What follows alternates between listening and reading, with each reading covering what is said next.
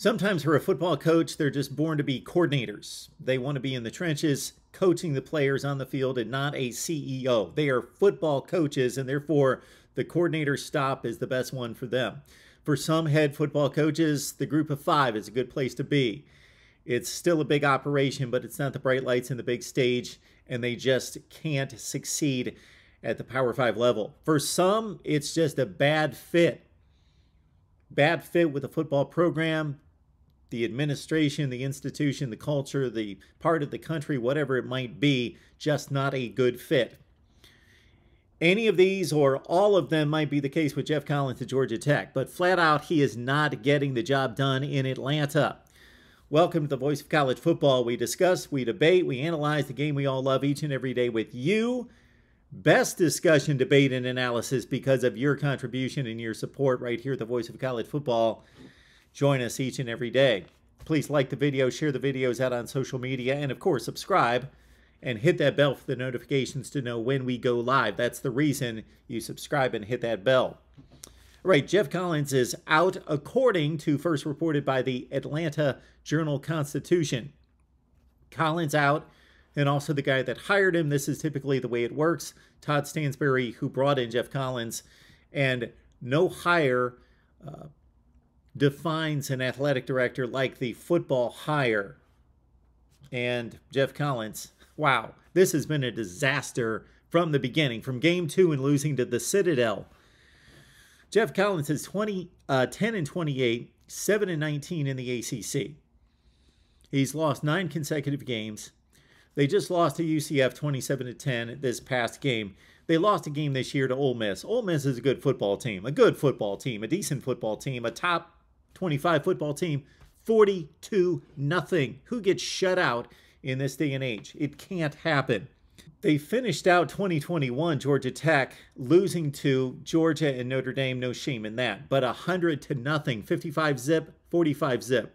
Had Georgia Tech and Todd Stansbury made the move to release Geoff Collins and fire him right then, they would have had a $7.2 million buyout.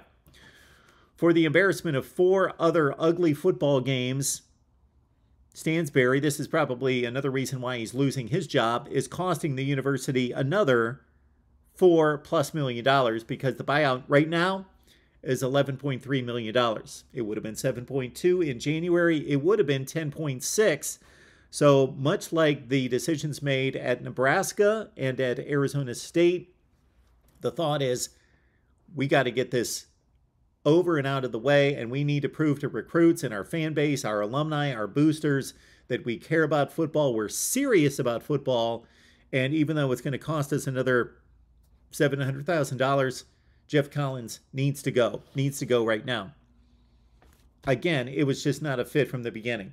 So yes, he was given a bit more of a honeymoon period than a lot of coaches in the eyes of fans and media because of the transition that would have to be in the roster.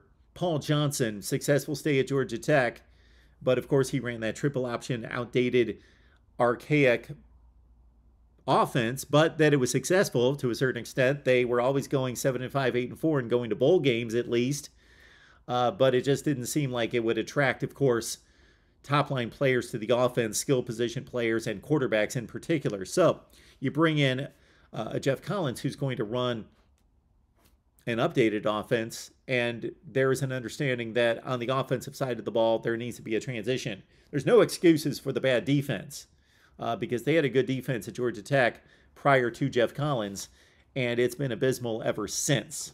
So my goodness, these are the kind of historic landmark losses we mentioned in his second game, 2019. They lose to the Citadel. They lost to Ole Miss this year, 42-0. Northern Illinois was another loss as a non-Power 5 loss in 2021. And then also in that first year, Geoff Collins and company lost to Temple. That was where he came from. That got him the job at Georgia Tech, but he loses to Temple. Not just loses to Temple, they lose 24-2. Yeah, we mentioned the roster turnover. So you turn over the roster through the transfer portal, which they did have one top 20 finish in the transfer portal under Geoff Collins. But otherwise, the recruiting rankings have not been positively influenced by the transfer portal, and you would have thought that that would have been the route to go to bring in experienced players. But even the recruiting rankings themselves have been pretty abysmal, except for one season. His recruiting rankings at Georgia Tech numbers 50, 27, 47, and 55 in the nation. Right now, Geoff Collins was working on the 51st rated class in the country, according to 247 Sports, with 16 hard commits. And we mentioned the one big con of having Paul Johnson as head coach, but let's understand Paul Johnson won at Georgia Tech. Again, typically 7-5, 8-4 range, 82-61. Yes, he didn't have a sterling elite program there. They would have their 5-7, 4-8 seasons on occasion, but typically going to bowl games, and they even hit some ceilings there at Georgia Tech.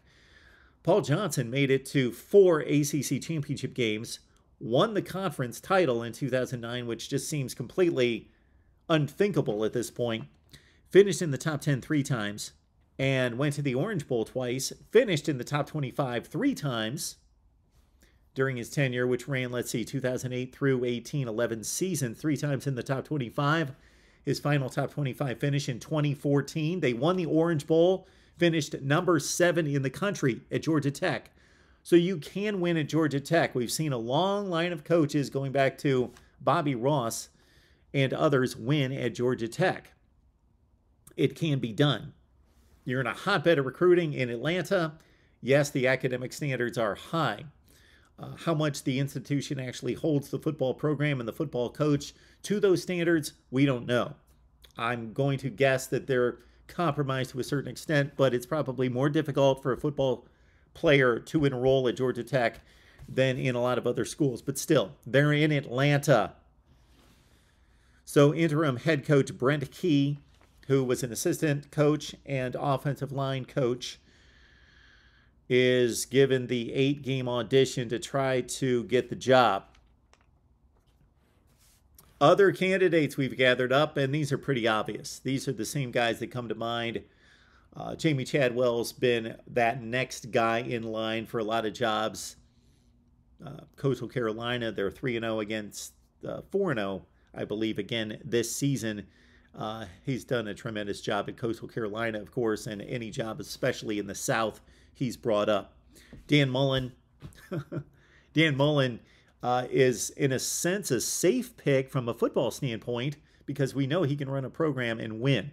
He did it at Florida, regardless of what we think about his antics. He won at Florida. He won at Mississippi State more so than the coaches before and after him.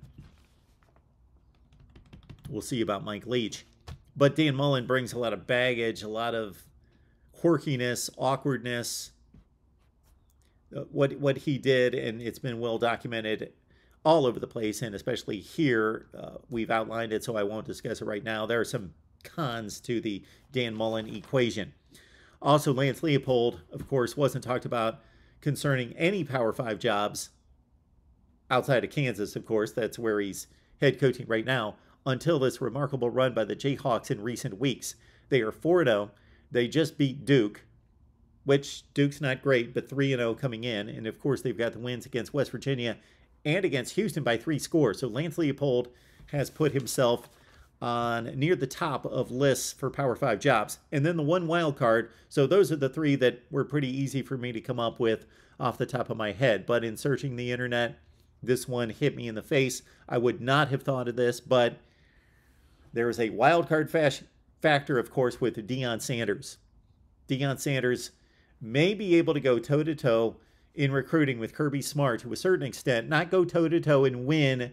I mean, overall, every 5-star, every high 4-star. I'm talking about, on occasion, he may be the guy that turns the recruiting in their favor concerning certain players. We've already seen it with 2 of the top 10 players in the nation at Jackson State. Deion Sanders. So the big pluses for Georgia Tech, there's great history there, great tradition. They are a prime candidate for either the SEC or the Big Ten to scoop up.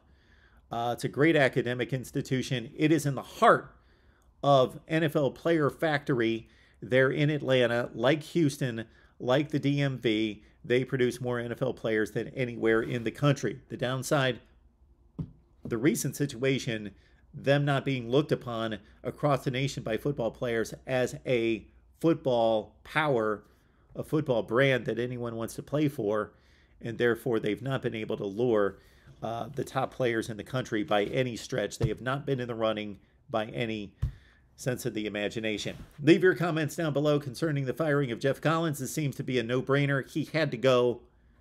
They just could have done it before they lost another 4 football games and $4 million. Your thoughts down below. Your comments, your candidates for the next Georgia Tech head coaching spot right here at the Voice of College Football.